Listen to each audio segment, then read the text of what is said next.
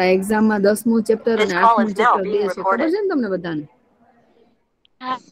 8મું અને 10મું બે ચેપ્ટર છે, ખબર છે ને? ઓકે.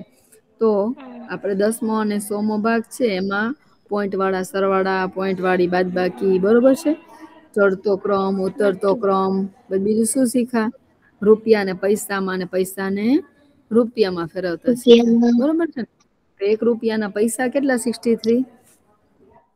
63. મમ્મી 1 રૂપિયાના પૈસા કેટલા બેટા? 63. 100 પૈસા. 1 રૂપિયાની 100 પૈસા, વેરી ગુડ. તો 5 રૂપિયાના પૈસા કેટલા થાય? 100 પૈસા. હવે મોઢે આવડે હો. 1 રૂપિયો 100 પૈસા, તો 5 500 રૂપિયા. પૈસા. 500 વેરી ગુડ. પૈસા. હવે 20 રૂપિયાના પૈસા કેટલા તો પછી? 20 ના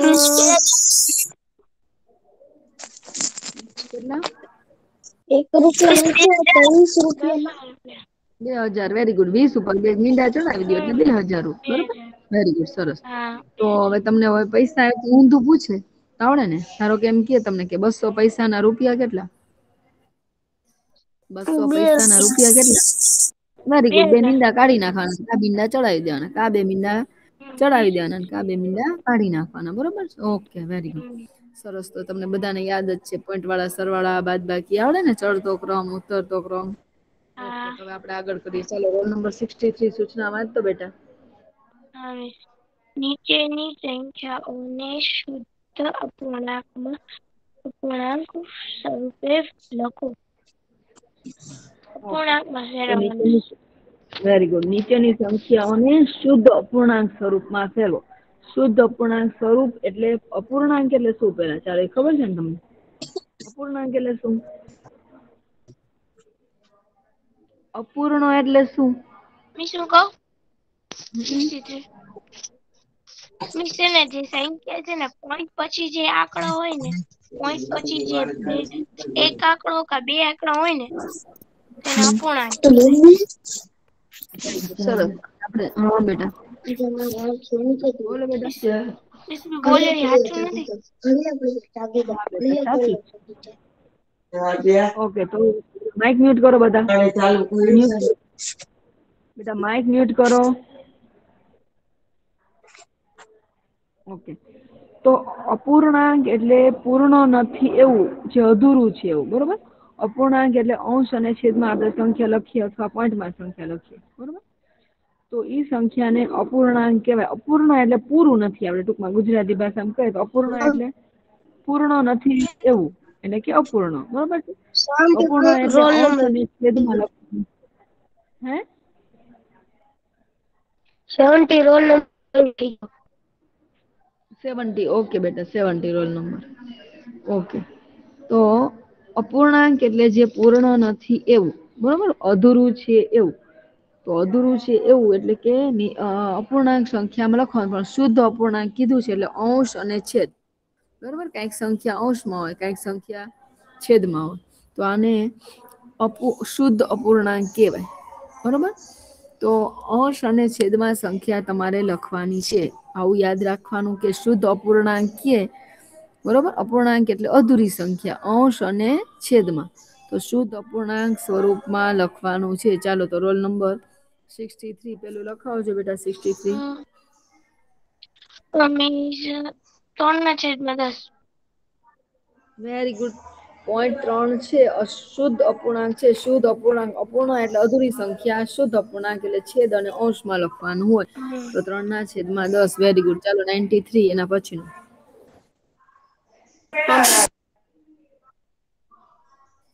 ચાલો બેટા, 93. 46/100. Very good. બે આંકડા છે, બરોબર? પોઈન્ટ પછી 46 છે. 0.46 છે. તો 46 એના છેદમાં 100, કારણ કે બે આંકડા છે એટલે 2 પોઈન્ટ દૂર કરવા. બે આંકડા આગળનો જે પોઈન્ટ છે એ દૂર કરવો છે એટલે છેદમાં 100 મૂકી દેવાના. Very good. ચાલો, હવે ત્રીજું. ચાલો, રોલ નંબર 88. ચાલો, રોલ નંબર 88. રમેશ. ચાલો બેટા, 0.08. 0.08. 3 3 ને નીચે 100. એટલે 8 ને નીચે 100. Very good. 8/100. 100. બરોબર. કા 100 આવશે કા 10 આવશે. 3 આંકડા તો 1000 આવે પણ આપણે અત્યારે 1000 આપતા નથી એટલે આપણે કા 10 આવશે ને કા 100 આવશે.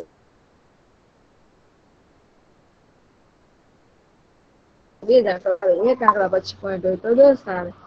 બે આંકડા પછી પોઈન્ટ હોય તો 100 આવે. Very good. 88. ચાલો રોલ નંબર 74. હા મિસ. 74. હા મિસ. ચાલો બેટા નવછીનું કરાવો.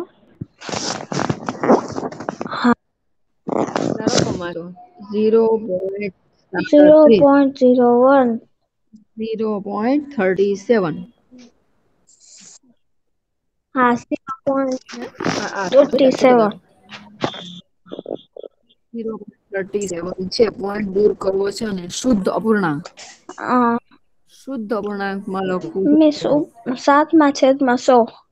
7/100.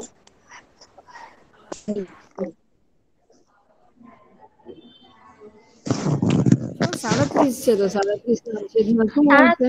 37/100. 37/100. બે આંકડા છે ને એટલે 37/100. ઓકે બેટા વેરી ગુડ. સરસ. ચાલો રોલ નંબર 75. Roll number 75. હા મિસ. ચાલો બેટા 0.01. હા મિસ. ચાલો. 1/100. Very good. 1/100.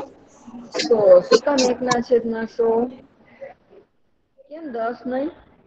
100 કેમ બેટા? મિસ 2 હમ વધ્યા છે એટલે. Very good. 0.01 એટલે કે પોઈન્ટની પછી બે આંકડા છે બરોબર. એકમ અને દશક બે એટલે બે ના બે 0 મૂકી દીધા. Okay very good. ચાલો રોલ નંબર 77. 77. મિસ તમારી સ્ક્રીન વહી ગઈ.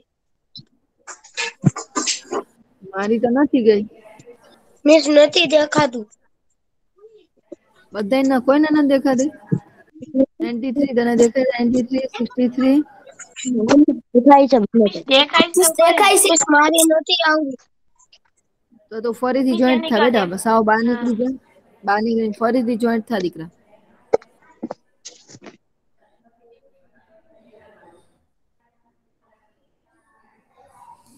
ઓકે ચાલો દાખલો છઠ્ઠો કરાવો. Roll number 83. મિસ મારી રોલ વારી નંબર હતી. 83. 77. મને એમ કે વહી ગઈ. ઓકે 77. ચાલો. મિસ 92. મિસ 92 100. 92/100 બરોબર. 92 ડિવાઈડ 100 એટલે કે 92/100. કારણ કે બે આંકડા છે ઊંધેથી બરોબર. એકમ અને દશક બે આંકડા પછી પોઈન્ટ છે. Okay very good. ચાલો એના પછી રોલ નંબર 83.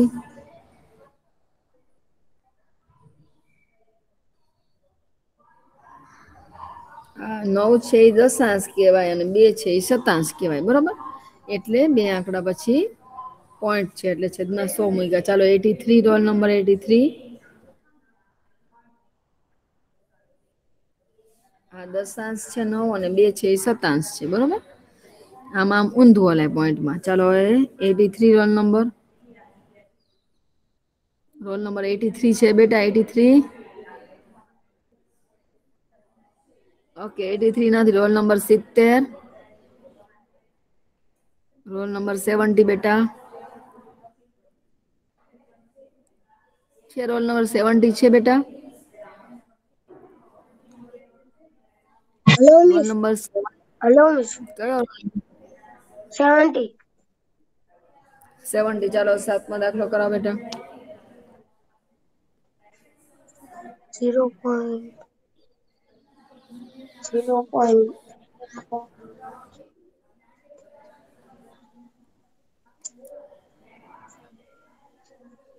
સાતમા દાખલામાં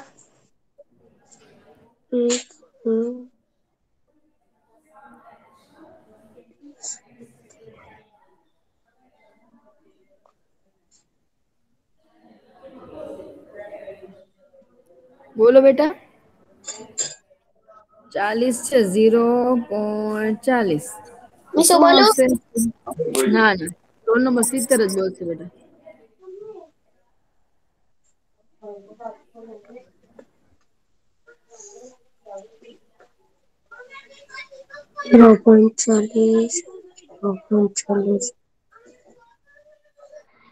ઓકે ચાલો રોલ નંબર 63. 70 તને આના પછી નો પૂછું છું. બોલીશ ચાલો રોલ નંબર બોલીશ ચાલો 63 સાતમો કરાવો. સાતમો કરાવો બેટા. મિસ 40/100. ઓકે 40 ના હેલો છેદમાં 100 વેરી ગુડ. 100. સરસ બે આંકડા પછી ચાલો રોલ નંબર 70 આઠમો કરાવજે. Roll number 70. હેલો મિસ હા 20/100. 20 ના છેદમાં 100. ના મિસ ના.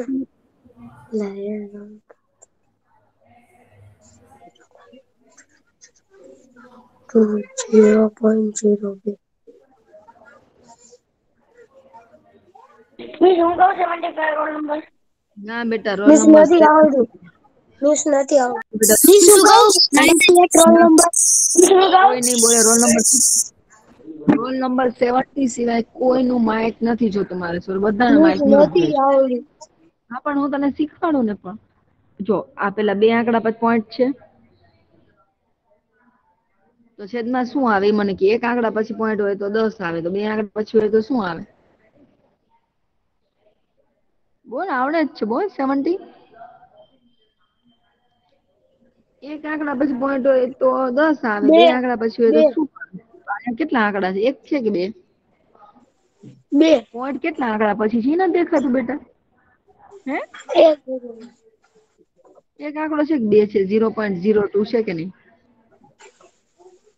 0.02 તો આ કેટલા આંકડા બસ પોઈન્ટ દેખાય તને? હલો. હા બોલ. Hello miss. બેટા હલો કેટલા પછી પોઈન્ટ છે 70? 0 પછી. કેટલા આંકડા છે 0 પછી મને દેખાય પણ કેટલા આંકડા બે છે? બે. પોઈન્ટ પછી કેટલા આંકડા બે આંકડા છે 1 અને 2 તો પેલા 100 મૂક દેવાય છેદમાં. અને ઉપર જે આંકડા છે આ 1 2 તો અહીંયા 02 મુકતોય ચાલે એકલા 2 મુકતોય ચાલે તો 2 ના છેદમાં 100. આમાં શું નથી આવડવા જેવું? હાલ પેલો કરાવજો કેમ આવશે મને પેલો કેતો રોલ નંબર 70. મિસ 3 ના છે 3 છે તો 3 ના છેદમાં ત્રણના શું આવે બેટા? છેદમાં ત્રણના એક છેદમાં આંકડા 100. શું આવે એક આંકડા પછી પોઈન્ટ હોય તો કેટલા આવે? પોઈન્ટ પછી એક આંકડો હોય ને તો 10 આવે 30 પોઈન્ટ પછી બે આંકડા હોય તો શું આવે? 10. બે આંકડા હોય તો 10 આવે. દાખલો કર્યો એમાં 2 ના છેદમાં 100 આવશે ને એને હા કે 1 બેટા ના કારણ કે છેદમાં 100. પોઈન્ટ નહીં બે છે ને તો બે ના છેદમાં શું આવે બેટા એક જ છે. 1 ના છેદમાં 100. મિસ જો કે બેટા એટીટ્યુડ ઇંગ્લિશમાં તું લખતો ને મારે ટાવર નતો આવતો એટલે ઇંગ્લિશમાં નેટ નતો પકડાતો. ઇંગ્લિશમાં 2 છે ઇટ્સ નોટ 1. બરોબર ઈ 2 છે 0.2/100 આપણે ઈંગ્લિશ આંકડા લખીએ છીએ એકડો આવતો જ નથી ક્યાંય. રોલ મિસ નંબર તમે લખ્યું 70 તો આની પેલો એકડો નતો બેટા ઈ 2 આમ કર્યો તો આમ. ઇંગ્લિશમાં તમે 2 આવી રીતે લખી શકો બરોબર છે. આપણે 1 આમ જ કરીશ મિસ જો 1 આમ જ કરે છે મિસ હંમેશા. 1 એટલે લીટો જ કરીએ છીએ આપણે સીધો લીટો જ આમ જો આમ. કરીએ છીએ હા ચાલો 46 8 ના છેદમાં 100 રોલ નંબર 70. આ લખતો જાતો રોલ નંબર 70. આ બધા હલો લખશે મિસ હો કોઈ લખતો જ જાવ બેસવાનું હા બધા લખતા જ જશે. આ પોઈન્ટ પછી બે આંકડા છે ને એટલે છેદમાં 100. પોઈન્ટ પછી બે આંકડા તો 100 બરોબર. જો ચાલો લખતા જાઓ બધા લખશે. પોઈન્ટ પછી બે આંકડા એટલે 100 પોઈન્ટ પછી એક આંકડો તો 10 ચાલો લખશે બધા લખી નાખશે.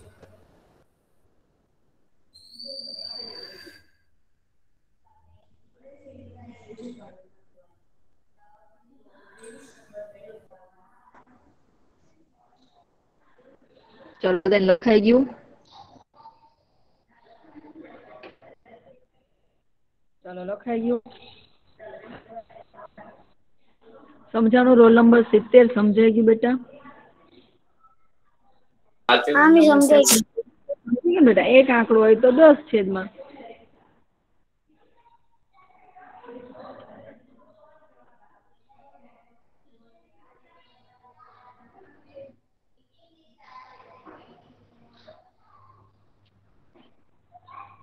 ઓકે, ઇરેઝ કરો ને બેટા.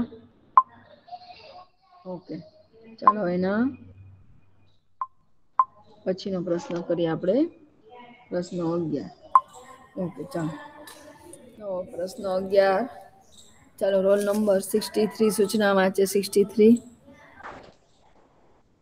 રોલ નંબર 63 બેટા. 63 છે કે નથી બેટા? હા 63 હા મિસ છે સૂચના છે. નીચેની સૂચના વાંચો સંખ્યાને બેટા. મિશ્ર સંખ્યા સ્વરૂપમાં લખો. મિશ્ર સંખ્યામાં લખો. મિશ્ર એટલે શું? ચાલ કેજો. 63 મિશ્ર એટલે શું? જે સંખ્યા છે ને એ મિશ્ર એટલે પોઈન્ટ પછી 0 કે 0 મિસ પેલા એમ હતું કે પોઈન્ટ પછી 0 સાદું હતું. હવે તો પોઈન્ટ પછી સીધું 7 છે. હવે એ કેવી રીતના ઈ તો ફેરવવાનું? ખાલી મિશ્ર એટલે બધું ભેગું. શું મિશ્ર એટલે? મને નથી કહેતા બધું મિક્સ કરી નાખ. બધું ભેગું. મિશ્ર એટલે બધું મિક્સ કરી નાખ. મિશ્ર એટલે મિક્સ કરી નાખવાનું, બધું ભેગું હોય. તમારી પાસે પૈસા હોય તો જો 2000 ની નોટ હોય ને, 500 ની હોય ને, 100 ની હોય ને, રૂપિયા 2 રૂપિયાના કોઈ નહીં ના હોય, ના સિક્કા હોય, બરોબર? 5 નો, 2 નો, બધા સિક્કા હોય તો બધું તમે ભેગું કરી નાખો ને એને મિશ્ર કરી નાખ્યું કહેવાય. તો આપણા સંખ્યા છે ને એ બધી મિશ્ર સંખ્યામાં ફેરવવાની છે. નીચેની સંખ્યાઓને મિશ્ર સંખ્યામાં ફેરવો. મિશ્ર એટલે આપણે ઓલી કઈ રીતે તમને યાદ છે? છેલ્લો દાખલો ઓલામાં હતો કે 24.3 તો આવું હતું, બરોબર? આને મિશ્ર સંખ્યા કહેવાય. જો 24.3 આને મિશ્ર કહેવાય. જો પૂર્ણ સંખ્યા છે ને અપૂર્ણ સંખ્યા છે. દેખે 24 પૂર્ણ છે, 24.3 તો હા આને મિસ. મિશ્ર સંખ્યા કહેવાય. કેવી સંખ્યા કહેવાય? પૂર્ણય છે અને અપૂર્ણય છે. જુઓ 24 આખા છે, દેખાય છે? 24 આખા અને 3 દશાંશ એટલે 3 ના 10 ભાગ કરો એટલે એ મિશ્ર સંખ્યા, એટલે કે એ અપૂર્ણ સંખ્યા છે. 3 આખા નથી, 3 ના 10 ભાગ કરવાના છે એટલે 24.3 તો આ અપૂર્ણ સંખ્યા છે અને આ પૂર્ણ સંખ્યા છે. એટલે 24.3/10 એટલે કે 24.3 દશાંશ. આપણે લખવું હોય તેમ લખાય 24.3 તો આને મિશ્ર સંખ્યા કહેવાય, કે જેમાં પૂર્ણ સંખ્યા પણ હોય અને અપૂર્ણાંક સંખ્યા પણ હોય. તો સમજાઈ ગયું એટલું? 63 હા મિસ સમજાઈ ગયું. પેલો દાખલો કરાવો. ચાલો સમજાઈ ગયું એ તો. મિસ 3 હમ 7/10. Very good. 3 પૂર્ણાંક 7 દશાંશ. શું બોલાય? 3 3 પૂર્ણાંક પૂર્ણાંક 7/10. 7/10. 3 પૂર્ણાંક 7/10 અથવા તો 3 પૂર્ણાંક 7 દશાંશ શબ્દમાં લખવું હોય તો એમ લખાય 3 પૂર્ણાંક 7 દશાંશ અથવા તો 3 પૂર્ણાંક 7/10. આપણે એમ પણ બોલી શકીએ બોલવા વખતે, બરોબર? 7/10. Very good. 63. ચાલો 93. ચાલો 93.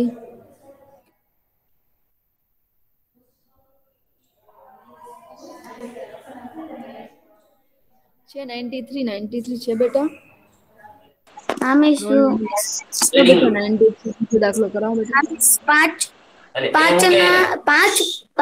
પછી 3/10. તો કે પેલા 5 આમ 5 મૂકો. શું બોલે? 3/10. 5 પૂર્ણાંક 5 3 ના પૂર્ણાંક 3 છેદમાં દશાંશ.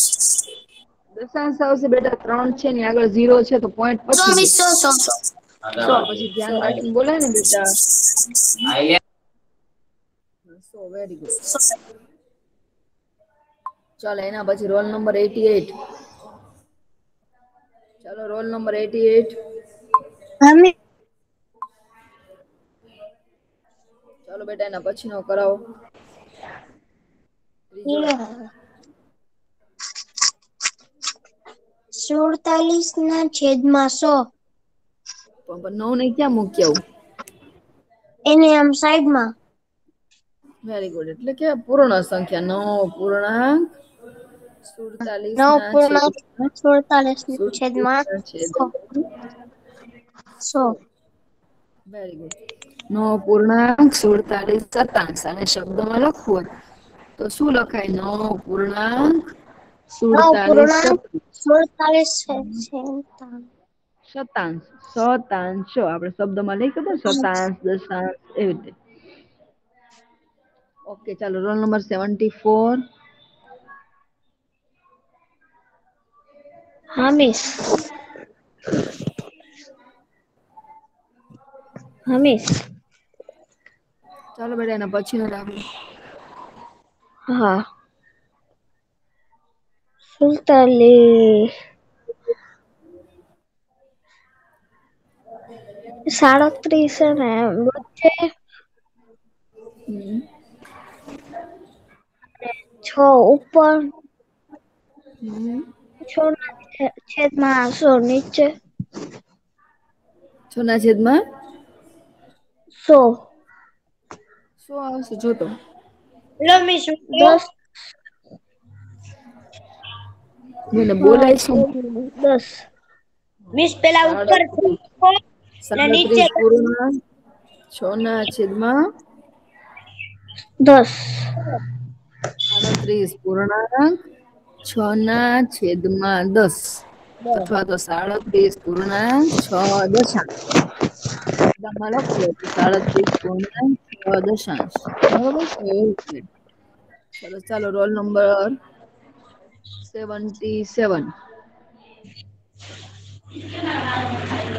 હેલો મિસ મારો વારો નથી આયો. કયો રોલ નંબર? 52. હે 52. રોલ નંબર 52 લખ્યો જ નથી બેટા મેસેજ બોક્સમાં તો ક્યાંથી આવે? મિસ લખ્યો મિસ તમે. 52 તમે સ્ક્રીન પ્રેઝન્ટ કર્યા પછી લખ્યો હશે બેટા. સ્ક્રીન પ્રેઝન્ટ કરી દીધા પછી લખ્યો હશે. ઓકે ચાલો રોલ નંબર 52. ચાલો પાંચમો કરાવો 52. ચાલો મિસ 52 પાંચમો દાખલો કરાવો 52. એમાં મને પૂછ્યું હતું 77 ના.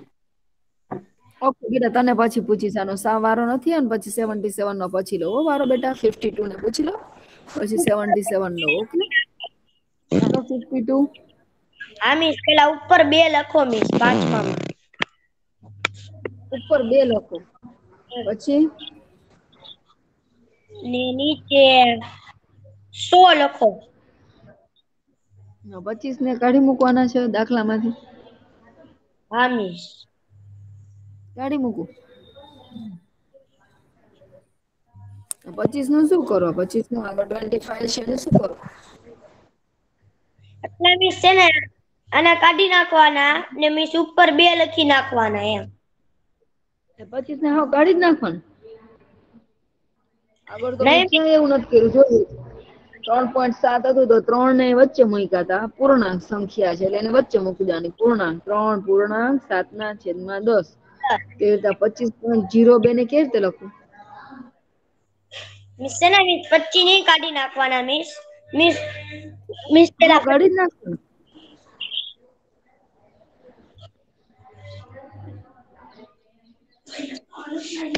મિસ ઉપર પેલા 2 હે? ઉપર 2 લખવાનું. હા ઈ તો સમજાય ગયું ઉપર 2 લખવાનું. ને નીચે 100. ઈ તો બરોબર છે 2 ના છેદમાં 100 માં 25 ને કાઢી મૂકવું દાખલામાંથી. હા મિસ. કેમ શું મિસ કામ કાઢી મૂકવાના? ટીચર રોલ આપણે નંબર કોઈ પણ ના બેટા આપણે ગમે એ રકમ લખીએ કે દાખલો ગણીએ તો એ રકમ ના બદલાવી જોઈએ બેટા. ચાલો 77 ચાલો 77 છે પછી બીજો દાખલો તું કરાવજે ચાલો 77. હા મિસ. હા મિસ. કરાવો બેટા પાંચમો દાખલો કરાવો. હા હેલો મિસ. મિસ 25 છે ને 25 છે ને એને પેલા બાજુમાં લખવાના પહેલે લખવાના. હા. હા પછી મિસ 2 ના છેદમાં 10 લખવાના. 2 ના છેદમાં 10 આવશે બેટા. જોજો 2 આંકડા પર પહોંચે એટલે નહીં એક મિસ આંકડો છે. બે આંકડા નહીં મિસ બે આંકડા છે ને તો 2/100 આવશે. હા 2/100 લખવાના. હા સરસ વેરી ગુડ. તો 2/100 100. 25 પૂર્ણાંક 2/100 વેરી ગુડ. મિસ હવે મેં છઠ્ઠા બોલું 70 રોલ નંબર. ના 52 ને સમજાણું 52. હા મિસ સમજાઈ ગયું મિસ. હવે બોલું છઠ્ઠો. બોલ હાલો 52 બોલે પછી 70 નો વારો. ચાલો 52.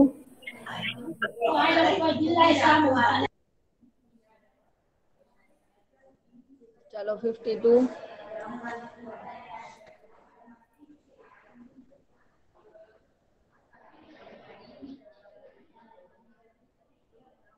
છે 52 બોલો બેટા. છઠ્ઠો દાખલો 52.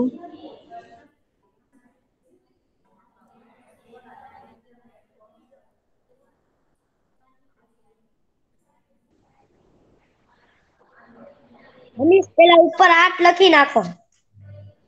ઉપર 8 લખો પછી. મિસ પછી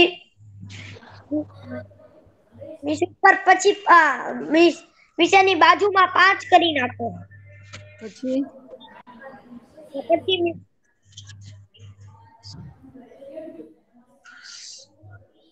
મિસ નીચે પછી 100 કરી નાખો. એટલે 8 ને ક્યાં અહીંયા વચ્ચે મૂકવું આમ આમ પછી અહીંયા હા ને પછી મિસ એની બાજુમાં 3 કરો. 3 કરું. હા મિસ ઉપર ઉપર ચાલો રોલ નંબર 70 ઉપર શું 3 કરું. ઓકે ના હજી નથી સમજાણું બેટા. આના પછી નો તને પૂછું સમજ સરખું. 8.50. ચાલો રોલ નંબર 70. ચાલો રોલ નંબર 70. મિસ 5 નાખો. મિસ અહીંયા મિસ નુરુલ અંકલ બોલે છે. નહીં બા બેટા કોઈ બી વચ્ચે કોઈ નહીં બોલે. Roll number 70. બોલો મિસ. રોલ નંબર 70 બોલે. હા મિસ અહીંયા લીટીની ઉપર 5 આવશે મિસ. ને 5 આવશે. હા મિસ. 5 આવશે કે 50 આવશે. ના મિસ સોરી 50 આવશે. કેમ આમ કરો તમે લોકો હે. મિસ તમે અહીંયા બીજી જીરો બીજી છે ને એક્ટિવિટી કરો છો બેટા. 5 અહીંયા 50 કયો ને 3 5 અહીંયા 3 કયો ને. તમે શું એક્ટિવિટી કરો. સરખા વ્યવસ્થિત બેસીને ભણો પેલા. 8.50 ના છેદમાં 100. તો કેમ 5 મૂકવાનું કીધું તે. મિસ હે ભાઈ હું કર્યું ને એને તો મિસ જીરો નો દેખાણો એટલે. હીરો કેમ નો દેખાય. તમારે થોડા ચશ્મા જ કોઈ હીરો નો દેખાય. તમને કોઈને ચશ્મા છે નહીં બેટા. ચશ્મા વધારે ચોખ્ખું દેખાય એમ તો.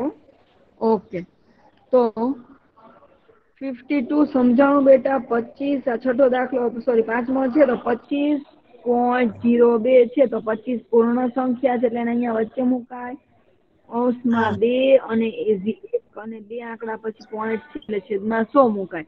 એવી જ હા રીતે છઠ્ઠા દાખલામાં 8.50 છે તો 8 પૂર્ણાંક અને 50 ના છેદમાં 100 તો કઈ આગળની સંખ્યાને કાઢી ન મુકાય.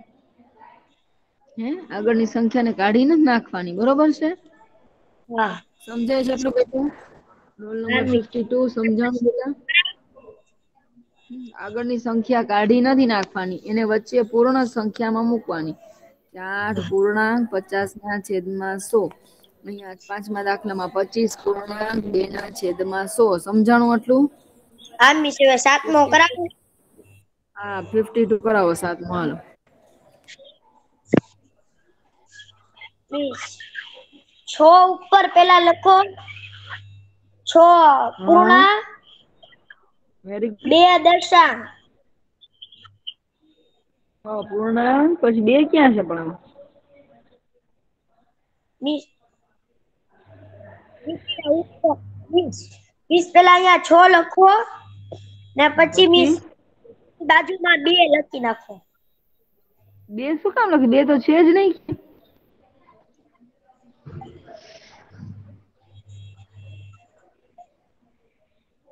રકમ જ જોવાની 6.18 છે તો કેમ લખાય બેટા 6.18 નથી દેખાતું તને આની ચિત્ર દેખાય મી તો 6 6.18 પૂર્ણાંક મિસ મારી વાત 6.18 નથી નથી આવી. બેટા હે ઉપર 6 લખો હા ને એની બાજુમાં છે ને મિસ 8 લખો 8 એકલા 8 ઉપર ચાલો માઇક મ્યુટ કર કોણે કીધું મારો વારો નથી હવે કે વારી કોણ છે કોણ કેસ મારો વારો કેવા નથી હવે કોણ છે બેટા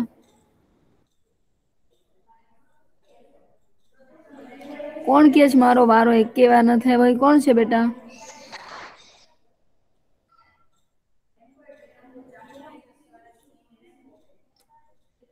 ઓકે ચાલો તો રોલ નંબર 52 6.18 છે તેને અપૂર્ણાંકમાં કેમ લખાય એ નથી આવડતું બેટા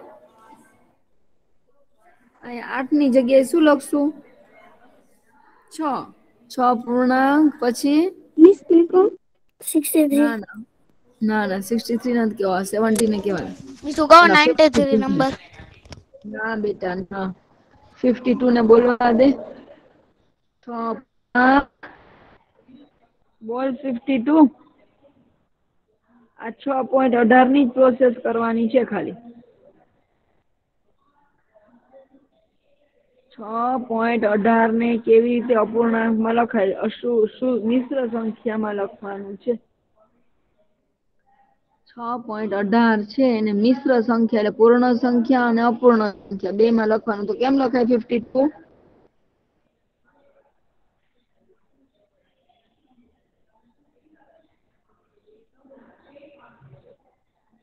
52 રોલ નંબર 52 બેટા નથી ઓકે રોલ નંબર 75 ચાલો 75 હાલો બેટા સાતમો દાખલો લખાવો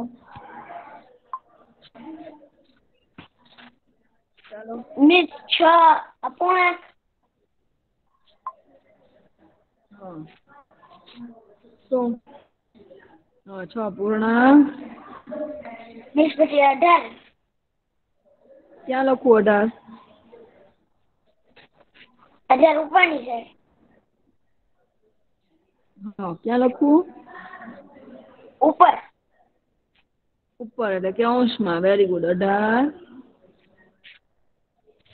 પૂર્ણાંક 18 ના છેદમાં 18 અંશમાં વેરી ગુડ 100 લખવાના 6 પૂર્ણાંક 18 ના છેદમાં 100 વેરી ગુડ તો 6 પૂર્ણાંક 18 ના છેદમાં 100 લખેલા છે તો હવે સમજાણું 52 એકે સંખ્યા કાઢી નથી નાખવાની 6.18 તો 6 આખા છે તેને અહીંયા વચ્ચે મૂકવાના પછી અંશ અને છેદ હોય એમાં જે બાજુમાં પોઈન્ટ વાળી જે સંખ્યા હોય પોઈન્ટ પછી જે સંખ્યા છે 18 એને અંશમાં મૂકવાની અને 18 એટલે 1 અને 8 એમ બે આંકડા થયા એટલે એક ઉપર 2 ઝીરો ચડાવી દેવાના એટલે 6 પૂર્ણાંક 18 ના છેદમાં 100 આવ્યું સમજાણું 52 હજી નથી સમજાતું બેટા હા મિસ સમજાણું શું 6.18 છે તો 6 પૂર્ણ સંખ્યા છે તેને વચ્ચે મૂકવાની તો હા 6 પૂર્ણાંક અને 18 છે એટલે પોઈન્ટ પછી બે આંકડા છે બરોબર હા દશક અને 100 એટલે પોઈન્ટ પછી બે આંકડા છે તો એ બે આંકડાને ઉપર પોઈન્ટ પછીના આંકડાને અંશમાં મૂકવાના અને જેટલા આંકડા પછી પોઈન્ટ હોય ને એટલા એકડા ઉપર મીંડા ચડાવી દેવાના હા તો પોઈન્ટ 18 છે એટલે એકડાનું મીંડું અને આઠડાનું મીંડું એટલે એકડા ઉપર બે મીંડા 100 6 પૂર્ણાંક 18 ના છેદમાં 100 અથવા તેને શબ્દમાં બોલવું હોય ચલો માઇક મ્યુટ કરો માઇક મ્યુટ કરો બેટા હા 6 મિસ પૂર્ણાંક 18 ના છેદમાં 100 અથવા એને શબ્દમાં એમ બોલાય લખાય બોલાય કે 6 પૂર્ણાંક 18 શતાંશ છેદમાં 100 મૂકો તેને શતાંશ કહેવાય છેદમાં 10 મૂકો તેને દશાંશ કહેવાય બરોબર છે તો હવે આવડશે બેટા 52 કે હજી નહીં આવડે હા મિસ આવડે આવડે તો છેલ્લો કરાવજો હાલજે આઠમો મિસ પેલા ઉપર છે ને મિસ 27 લખો 29 છે બેટા ઇંગ્લિશ આંકડા છે ઇંગ્લિશ આંકડા છે એટલે 29 છે 29 અને શું બોલાય પેલા 29.29 અને વાંચવાનું કેવી રીતે પેલા 29.29 29.29 હા હવે લખો કેવી રીતે? મિસ પેલા ઉપર 29 લખો.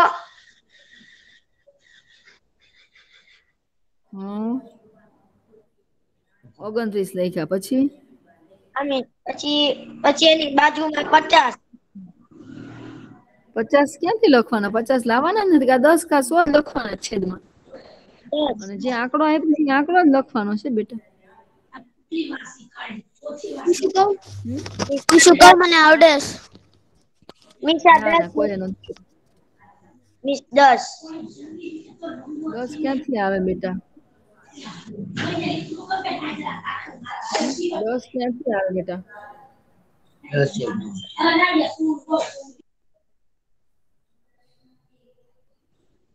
ઓકે તો ચાલો 63 કહી દેજો. શું આવશે મિસ એક 63? મિસ હું કહું? Miss 93 number 63. ના ના 93 63. ના ના 63 નથી. મિસ બોલો તો.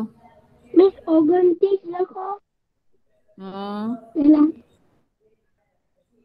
પછી હે 29. ને પછી એની બાજુમાં 29 ના છેદમાં 100. હા 29 લખું પછી 100. છેદમાં 100. Very good. 29 પૂર્ણાંક 29 ના છેદમાં 100. 100. બરોબર.